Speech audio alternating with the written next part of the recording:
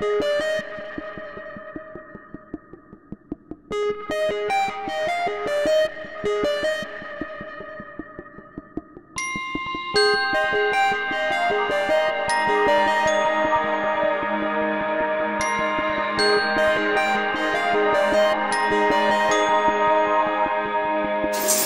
I start by thanking members of the press and media for coming along this morning to the launch of my campaign to become the next Deputy Leader of the SNP.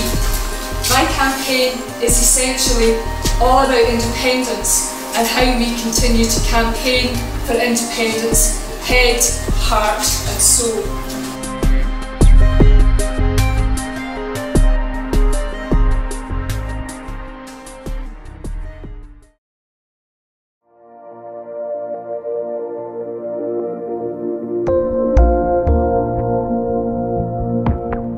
Well, I'm born and bred in West Lothian, very proud of my West Lothian heritage.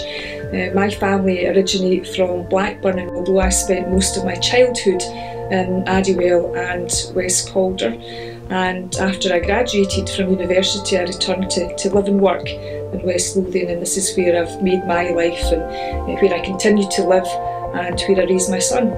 And I'm also confident that when my son reaches adulthood, he will indeed be living in an independent Scotland. I've been interested in politics since I was quite a young age. I hope that doesn't make me sound too sad. But my interest in politics was sparked when I was at school in 1979 with the first referendum where we had a debate in the classroom. And I've always been someone who's instinctively in favour of independence.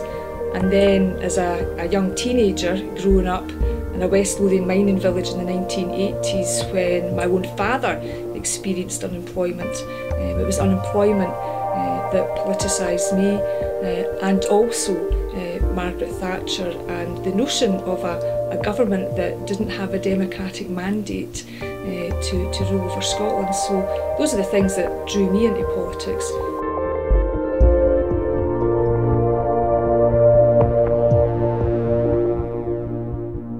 If I was elected Deputy Leader of the SNP, my three priorities would be firstly to maintain the party's focus on independence.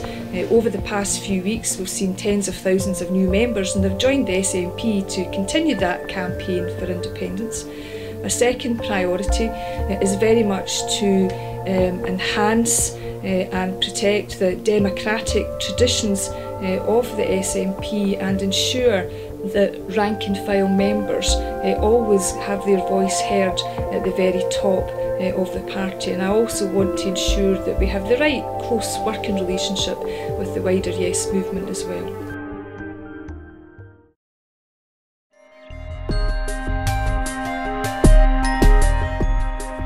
Well, for me, we've got a great opportunity in this campaign to select the next Deputy Leader of the SNP, and for me this campaign is all about the future direction of the party and ensuring that we as a party move forward together to advance that campaign for independence, to continue that campaign for independence, head, heart and soul.